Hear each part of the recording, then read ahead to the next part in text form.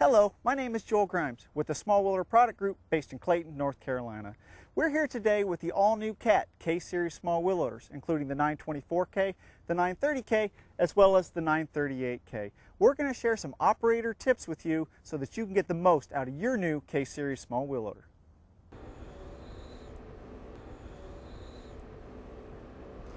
True electro-hydraulic controls have been baked into the design of the new CAT K-Series small wheel loader.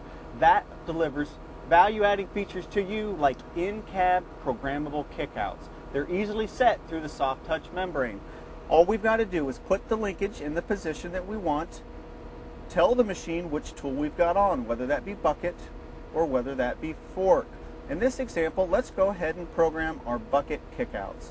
So we've got our linkage set at both ground and level, maybe 2 inches from ground, and we can simply do a push and hold on the tilt program. 2 seconds, we'll get a beep, and we'll get indication on the banner that our tilt kickout has been set. We can just as easily set our lower kickout, linkage position where you want it, push and hold, lower kickout set. Now we can raise our lift arm up to the hopper or the truck, whatever it may be, and we can program our upper kickout.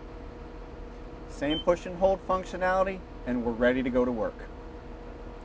With easy to set programmable kickouts from the cab, you can make those real-time adjustments to keep you running efficiently all day long.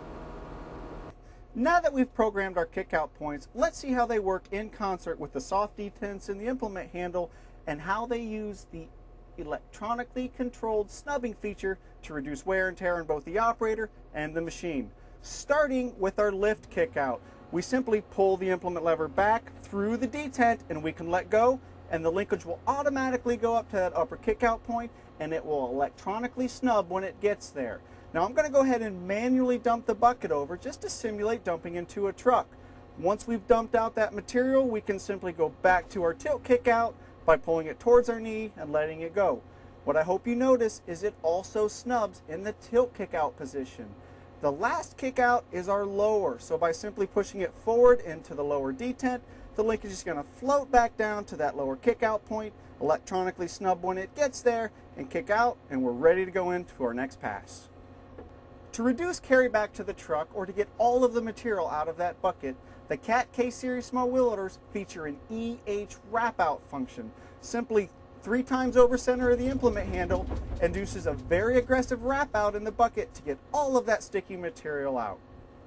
Now that we've seen all the features that the K-Series small wheel loader has to offer, let's put them all in practice with a simulated dig cycle.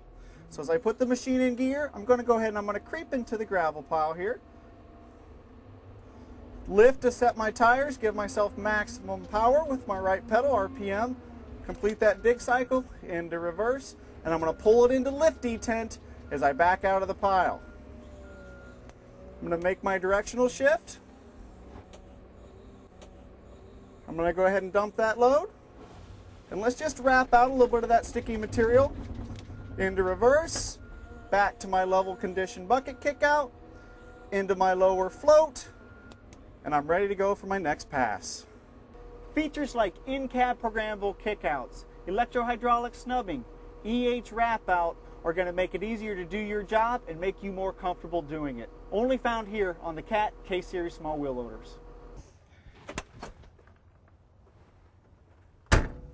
As you can see, the all-new CAT K-Series small wheel loaders have been designed for operators. We hope that you find these operator tips useful and help you get the most out of your K-Series small wheel loader. Looking forward to seeing one on your job site. Now let's go to work.